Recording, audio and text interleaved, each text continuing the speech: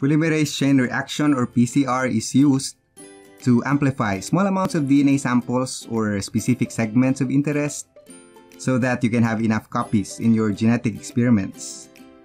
As you can see here, PCR can make several billion copies of specific DNA sequences by simply using a test tube, source nucleotides, a replication enzyme to work with, and heat. So to perform PCR, you need a DNA sample. That means you need to perform DNA extraction first on your cellular samples. We will place our DNA sample in a PCR tube designed for even heat distribution, because again we will be heating and cooling these tubes to perform every cycle of the PCR. Next, we will add the primers. These are specific sequences of single-stranded DNA that will attach also to specific sequences in our DNA sample. Recall that we have two strands in our DNA samples.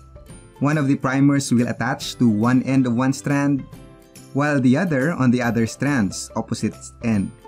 The primers will sort of mark the ends of the specific sequence that you want to amplify.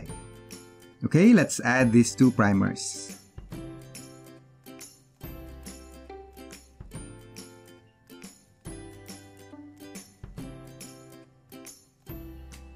Then we add the nucleotides.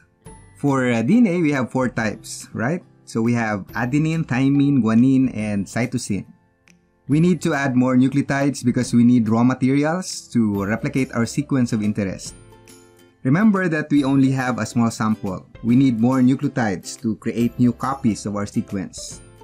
Of course, we'll use the original DNA as template to do this. And we cannot do this without our DNA polymerase enzyme that we will also add into this tube. A polymerase enzyme adds nucleotides to a single-stranded DNA to create a complete double-stranded molecule. Alright, now everything is in the tube. Let's now put this into the PCR machine that will heat and cool it in several cycles.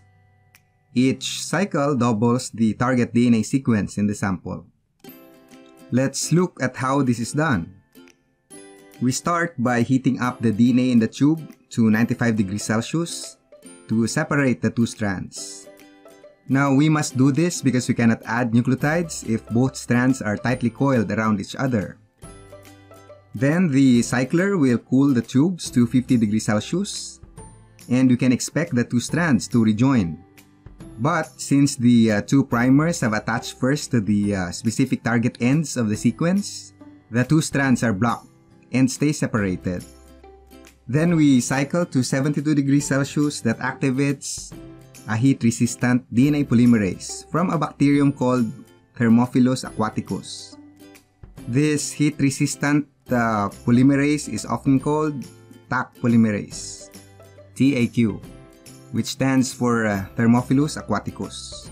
At this point, the polymerase will do its job in adding nucleotides to every separated strand via complementary base pairing. That ends the cycle and we created 2 segments.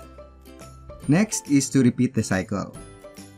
Again, 95 to separate the strands. Then cooling to 50 so primers can attach. Then raising back to 72 for your TAQ polymerase to do its job. Now we have 4 segments after the second cycle. And we have to keep on repeating this. An entrepreneur once told me that if you can double your 1 peso every next day, you'll be a millionaire after 20 days and a billionaire after 25 days. So I think the same double every cycle principle is shown here. The first 3 cycles still contains unwanted sequences from the original sample. But after cycle 3, you start to get specific sequences bounded by your primers.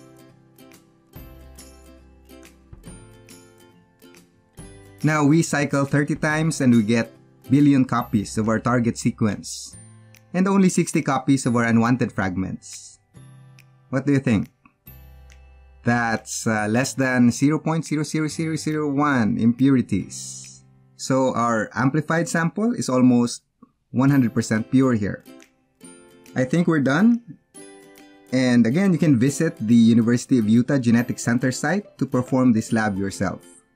Again, this is Professor Bryan Yves Araneta. Please support by subscribing to my channel.